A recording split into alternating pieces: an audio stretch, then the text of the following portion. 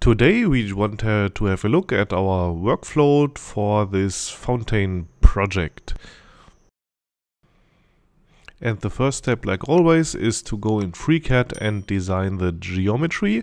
And in this case we have to make a cube, and the cube needs to have an inlet, and that's almost all, because the fountain will be simulated into the cube, and yes, the cube of course will be the mesh and the complete case, and we make an inlet condition at the inlet, you will see in a few seconds, and we will make a outlet condition on top of the cube, just to let the pressure go out there.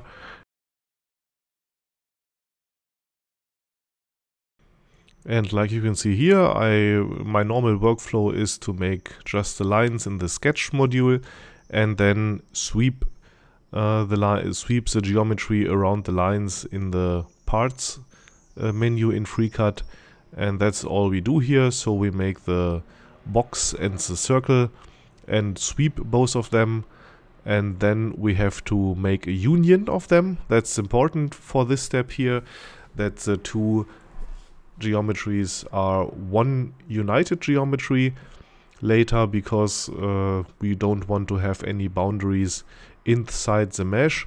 And so the bottom of this circle here will be the inlet, and the top of the circle here, like you can see, will go open into the box.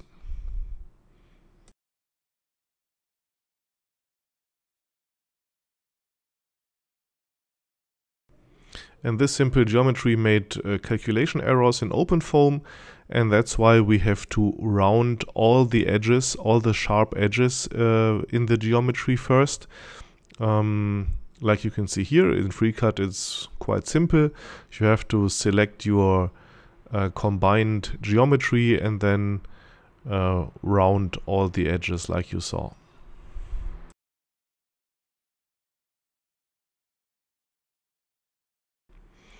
And now we are already in Salome and define the inlet, outlet and the walls. That's quite simple, like you can see also in my previous tutorial for the meshing part. And when we have the inlet and outlets, we have to define the mesh and the quality of the mesh. And for this case, I had a very big mesh and very big cells in the mesh, so the animation does not look very pretty and realistic. But of course, when you have more computing power and more time to let the simulation run, you can make the mesh much smaller, and then the simulation in the end will look more realistic, of course.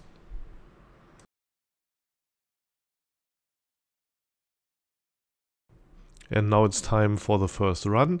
And for the first run,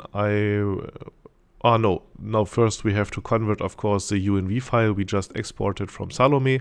I didn't show it here in the video because I forgot to record. Of course, like you can see in the tutorials, you have to export the UNV file again and convert it to into the OpenFoam case. And then we can use my default case that I have on GitHub.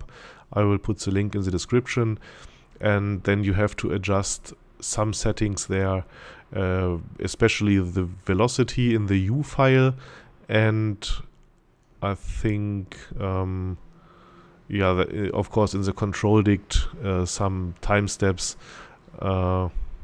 like you have computing power or not. And then you can of course calculate on many CPUs, but I will link all the tutorials down below.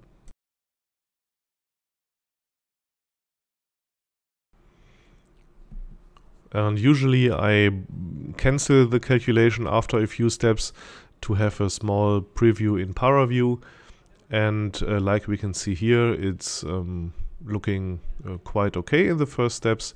The red dot here in the mesh is our water inlet, and because we have only calculated a very few steps, not much happens there, but we can see, okay, the red area is expanding into the box, so the direction of the velocity is okay, and the calculation steps are look also good, so we can go on with these settings.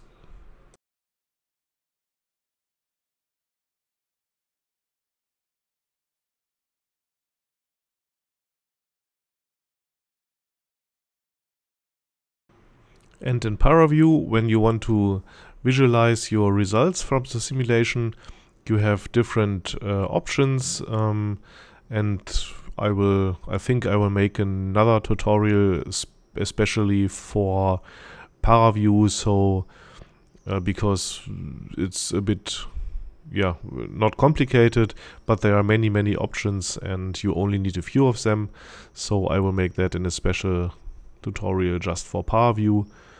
And so now we are done, and we can see again the simulation and then goodbye until next time.